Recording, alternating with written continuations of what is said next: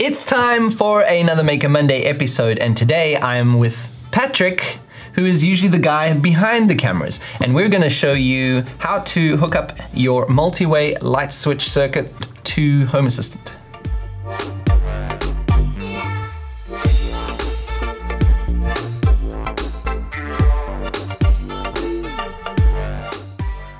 So we're sitting here today with Patrick, the showrunner, if you will, the director. Oh, stop it. And Patrick, are you a maker? And not per definition. I wouldn't describe myself as a maker. Okay. But I had some time at parental leave when my baby and wife were sleeping. Yeah, what else are you going to do when your baby and wife are sleeping? I was redoing some of the Maker Monday episodes we did at that time. And I asked myself, how could I implement my already existing infrastructure in my apartment into Home Assistant and control it with Home Assistant to get all the benefits that Home Assistant offers. The main reasons why I wanted to include my old-fashioned switches instead of buying a commercial product was, first, I still wanted to use my wall switches and not just leaving them on and just have the one way of controlling the light via a smartphone or something like that. And the second, and that's the most valid point, is that I wanted to be able to control the lights even if the Raspberry Pi isn't reachable from the network. Okay. So Home Assistant can be down and I can still use my wall switches. So what do we need for the project? First of all, we need our Raspberry Pi with Home Assistant already running, a breadboard, a relay board, we need some jumper cables, and a transformer. Good. And by the way, we released a Monday Maker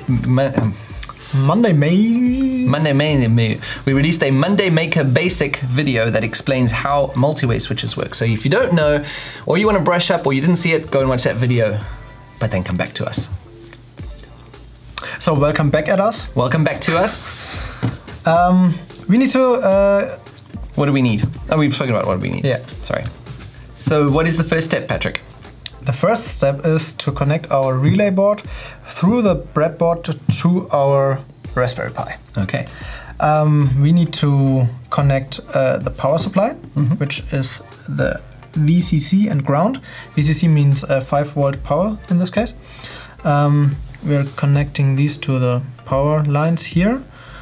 We are using the white wire as a ground and the black wire for 5 volts power. 5 volts power is the GPIO 2 and ground is GPIO 9.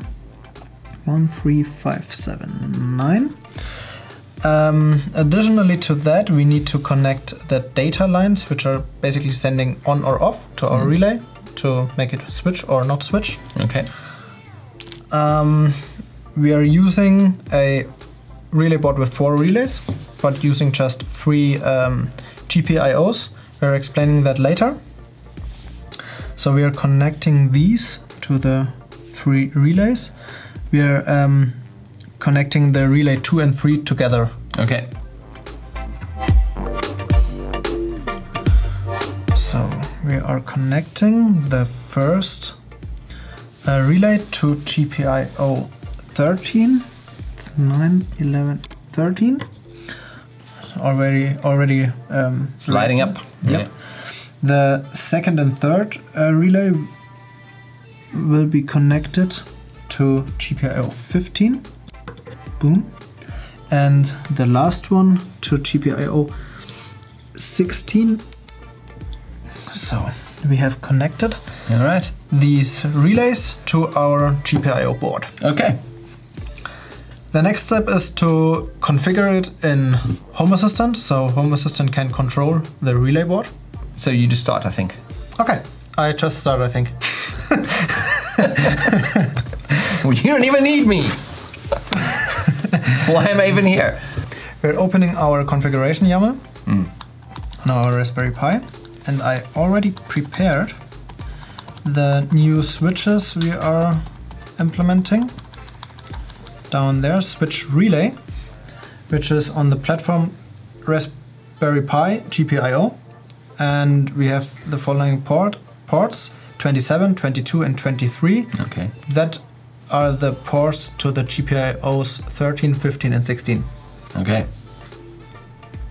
I don't know why, but don't know why. Yeah, we have to deal with it. It is what it is. And we call them Relay 1, Relay 2 and 3, and Relay 4. Okay. That is our 3 switches.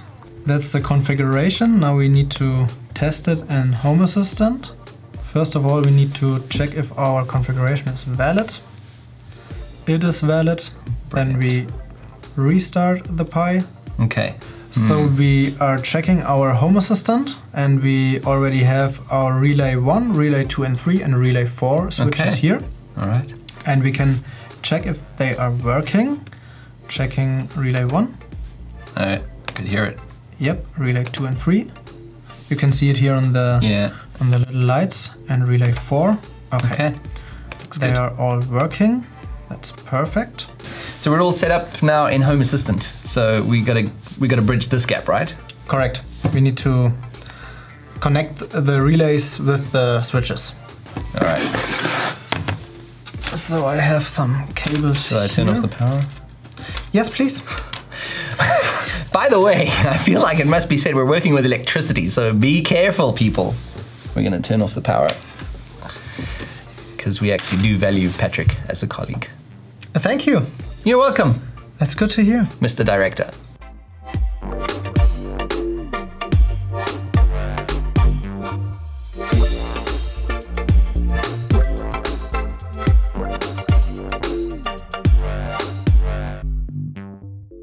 So Patrick's already prepared some of the wiring.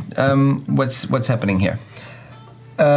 First of all, we need to understand that a relay is basically the same thing or the same principle as a three-way switch. Okay. So we can use the relay as the second part of a three-way switch system. Right.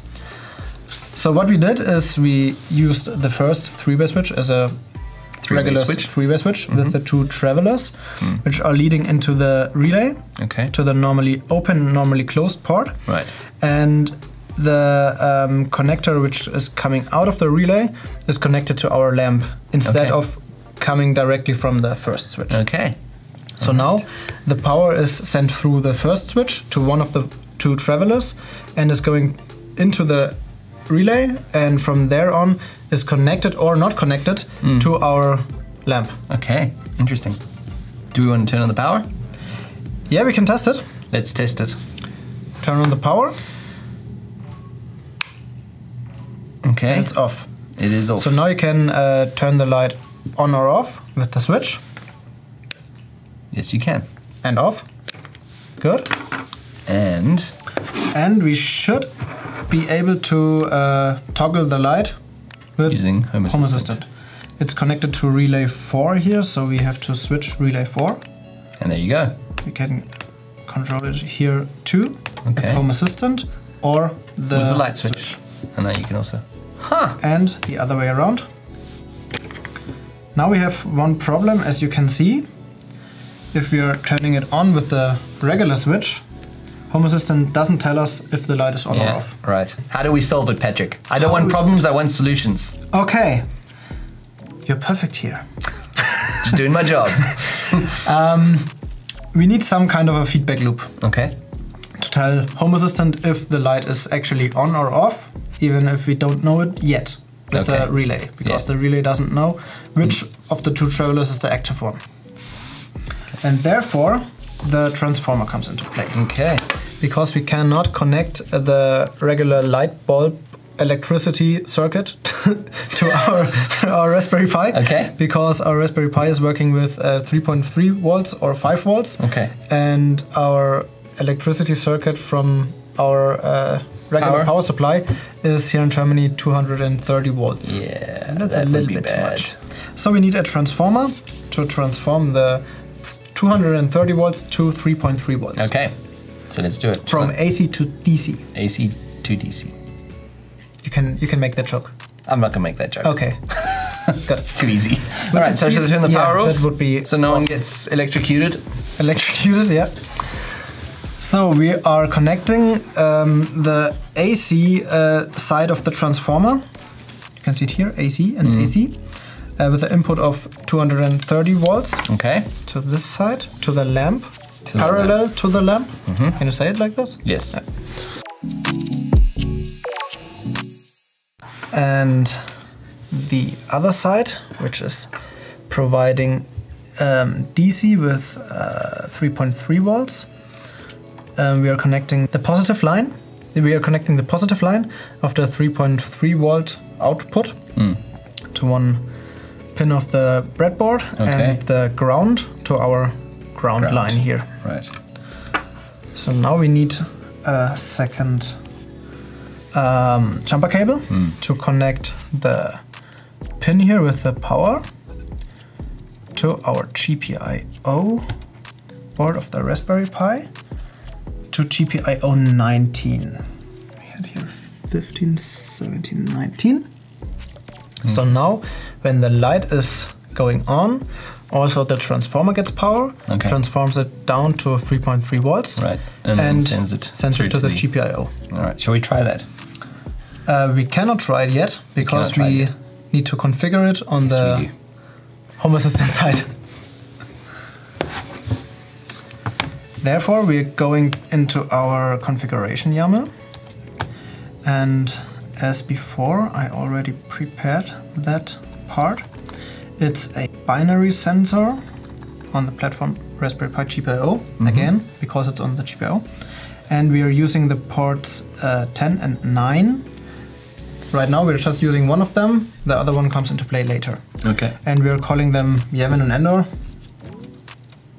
And we need a bounce time of 5 milliseconds. Okay. I think. I don't know. Because just put a 5 millisecond bounce time. I'm not a maker, right? Just put a 5 millisecond bounce time. Tell us in the comments why, if you know. It's maybe not the best idea that we're doing stuff with electricity. I'm curious how I'm gonna edit that. Back at our Home Assistant, we need to check if the configuration is valid. It is valid. And we need to restart our Home Assistant. Okay.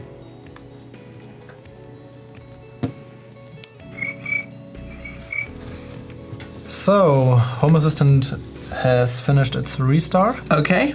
So we can turn on the power. Turn on the power. All right, let's do it. Light is on. Light is on. As you can see, we have two new sensors up here. One is Endor and one is Yevon. Both of them are currently on.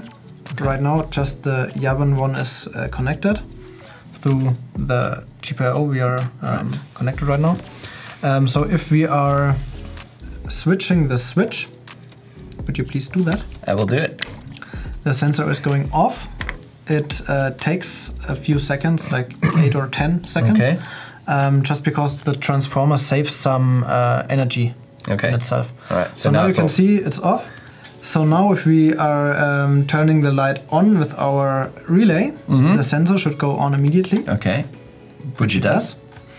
And if you're turning the light off with our switch. Should I do that? Yep. The sensor will tell us that the light is off in a few seconds. After a few seconds. It is off, but the relay here on the Home Assistant side is still on. So that's not very elegant. No. So we have to somehow combine the sensor value with the switch. Okay. How do we do that? With a template switch. Template switch. Obvious. Oh, obvious was my first thought as well. So we need to implement the template switch. For that we are going back to our Home Assistant backend configuration YAML. All right. I already prepared this part of the template switch. So we need a new switch, the template switch. I'm calling it template 1 here. On the platform template, because it's a template. The light 1, the friendly name we are naming it Yevon. This is the template here. The string, I think it's a string. I don't know. I think so. Could be. Could be. He pulls its state from the sensor and doing its service on the switch. Okay, so we're just synchronizing everything. Correct. All right. So now we need to save it. And going back to our Home Assistant. So Home Assistant is back live again, it's back on again. Okay. And we can see if we scroll down that a new switch has appeared, Yavin. Yeah. Which is already on because our light is on. If we switch the light off with our switch, the light goes off.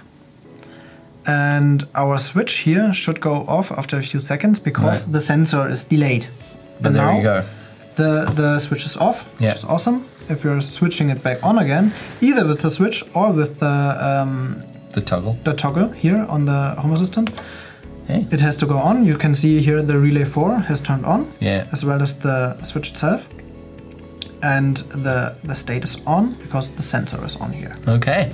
So it is working, and if you're turning it off here on the back end again, it goes off and goes on immediately back again because the sensor is still getting power from the transformer. Okay, but it now takes it a few should seconds and now it's off. Recognize the real state. Yeah, so okay. It's a delay of like 8 seconds or something like that. Okay.